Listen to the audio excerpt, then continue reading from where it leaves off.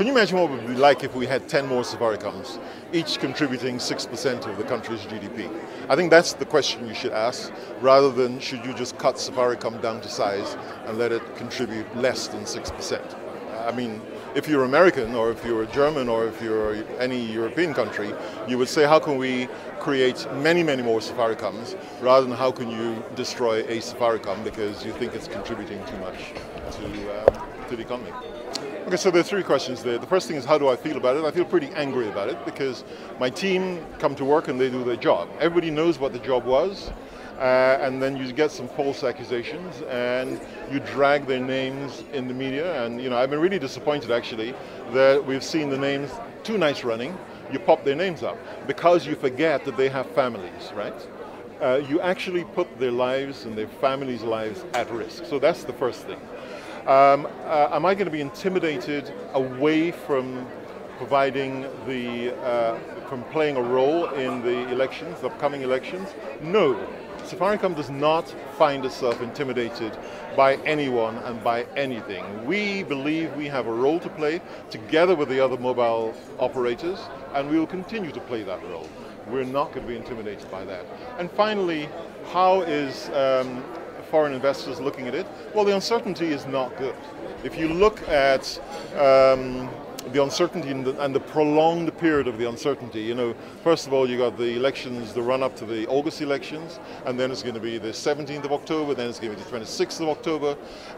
That's not helpful to the economy, and neither is it helpful to the perception of Kenya as an investment destination. And I've been here now for 7 years.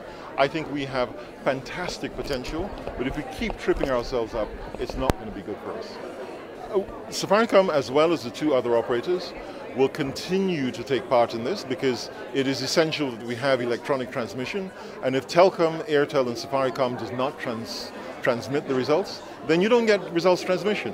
And we're not going to be intimidated from not taking part in it. And so, yeah, we are going to do it. I mean, absolutely, we need to be absolutely clear about it, that Safaricom remains committed to the IEBC in line with the contract we have with them to relay the results from the CEMS device to whichever server IEBC wants us to relay it to. No, of course I'm not going to take any action. I mean, and it's a silly question because, as I said at the beginning, these are innocent members of staff who just came to do their jobs. And to put their names into the political arena at a time when the temperature is so high, I have had to double up on their security for them and for their families. And let me ask you a question. How would you feel if it was your brother? How would you feel if it was your brother and his wife and his children who are now exposed to this kind of risk because of a political agenda? I'm urging all political sides to stick to politics and to leave companies and businesses out of this. So there's no action I'm going to take against my people. The DCI will conduct this investigation, and if anything is found to be done wrong, I am the one who should be prosecuted, not my team. And I open myself, I say, prosecute me. Don't pick my innocent team. And don't put their names in the newspapers, don't put their pictures in the newspapers, and don't expose their families unnecessarily.